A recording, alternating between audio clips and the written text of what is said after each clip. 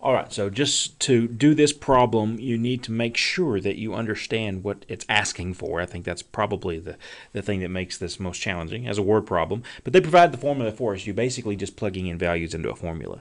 We're talking about when granular materials fall, they form conical piles or cone. And the angle of slope, this theta in the picture you have right here, is the angle that you get by measuring from the horizontal to the tip of the cone.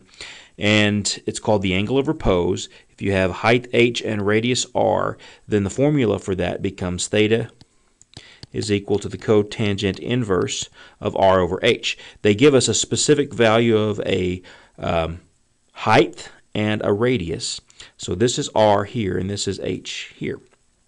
So if r is 17 and h is 65, then we're going to plug in, actually I got that backwards, if the diameter, we've got to be careful here, height is h, the diameter is the whole distance across, is 65, which means that the radius is going to be half of that, 1/2 of 65, or 32.5. So I'm going to plug in r is 32.5, and I'm going to plug in h is 17. Okay, so this says cotangent then of theta is equal to 32.5 over 17. Now the reason I'm converting this is because I don't have a cotangent inverse function on my calculator, so I need to do this in terms of a trig function that I do have that has the same range in its inverse function as cotangent. And recall that cotangent is from 0, well, output angles from 0 to pi. Okay, and now because the number on the right-hand side is positive, I know the angle somewhere over here. The coordinates of that being x comma y. Remember that cotangent is y, sorry, x over y. So we're going to let x equal 32.5 and y equals 17.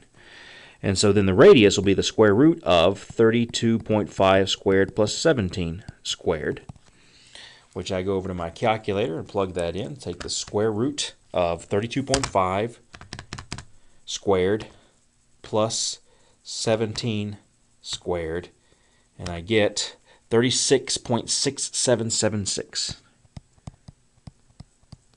The more decimal places, the better in terms of accuracy. Now, what other inverse function has the same domain or same range for its inverse function as cotangent inverse? And the answer is cosine. So we're going to use cosine inverse. Cosine of theta, if this is x and this is y and this is r, we've got cosine is x over r, so that's going to be 32.5 over 36.6776. So theta can be found by using the inverse cosine function, 32.5 over 36.6776, which I then go to my calculator and type that in. So do cosine inverse. Oops. Cosine inverse. I'm on my calculator. I'm sorry. You can't see what I'm doing over here, but cosine inverse of 32.5 divided by 36.6776.